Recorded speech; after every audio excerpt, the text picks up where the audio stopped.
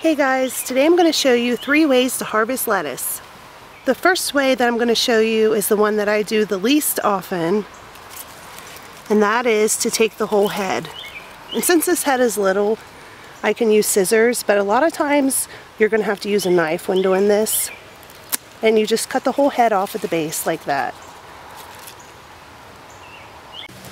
Another way to harvest your lettuce is to pick the oldest leaves off the plant and let the center continue to grow.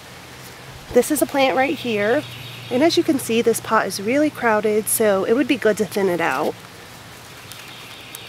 The oldest leaves are on the outside edge of the plant, and you just go around and pick those off.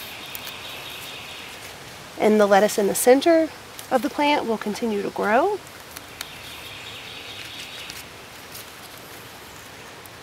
And that's it.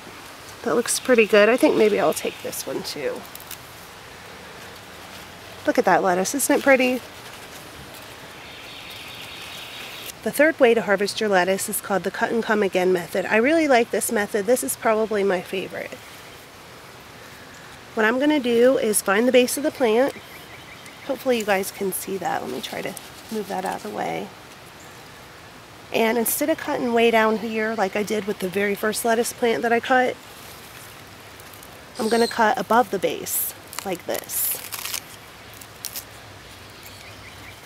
This little stump of lettuce is going to put out new lettuce shoots, and you're going to get more lettuce. That's why I really like this method. This lettuce is planted pretty thickly, so I'm going to continue to thin it out by cutting the outer leaves off my lettuce plants.